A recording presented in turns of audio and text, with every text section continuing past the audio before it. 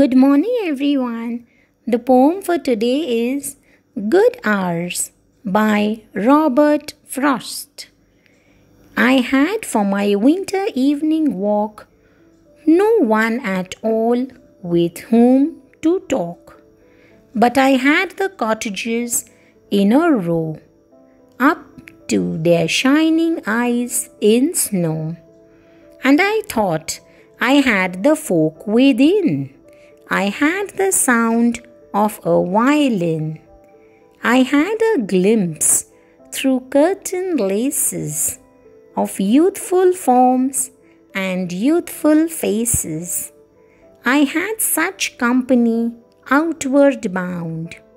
I went till there were no cottages found.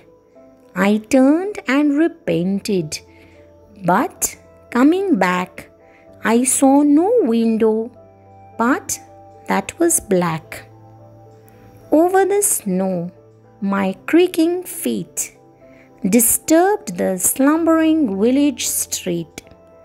Like profanation by your leave, at 10 o'clock of a winter eve.